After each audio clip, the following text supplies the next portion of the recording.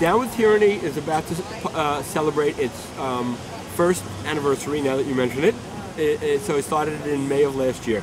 And it was just for fun. I didn't really know what a blog was when I started it. Someone showed me how to do it. In fact, it was the person who showed me how to do it.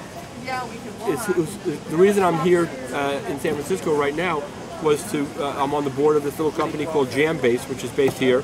And the CEO of Jambase, Andy, said, you know, you talk so much, you'd probably love doing a blog.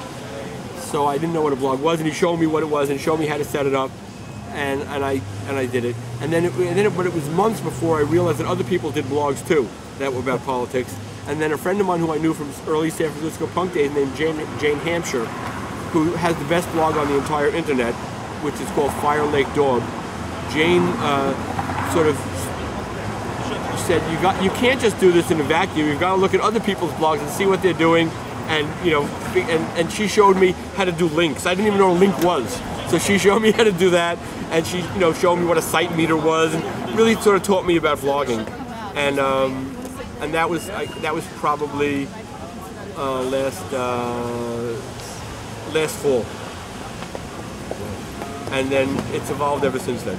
And now you've got Act Blue and all these other great affiliates. Right, I started an Act Blue page to raise some money for candidates that I thought would be worthy candidates. I had a very funny experience where some really good friend of mine, who I love, who's a great guy and very trustworthy, is the manager of, and he asked me years and years and years ago, he told me that the governor of his state, who he really admired, and was a really good governor, was running for the U.S. Senate and asked me if I would contribute. And if this guy asked me to do something like that, I would always do it. So I wrote a pretty hefty check to this governor for his senatorial campaign. And that turned out to be Zell Miller. Worse than Lieberman.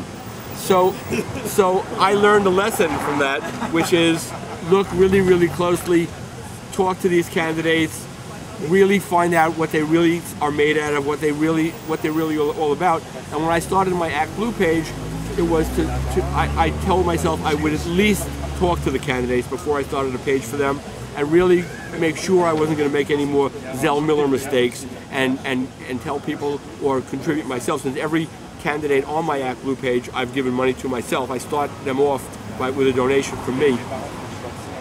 Some of them with very considerable donations from me. I mean, one of the first ones who I started a page for was Ned Lamont, and I agreed to match any money that came in within 24 hours. So it wound up costing me $1,500 to start my page for Ned, which was great. I'm really glad I got to do it.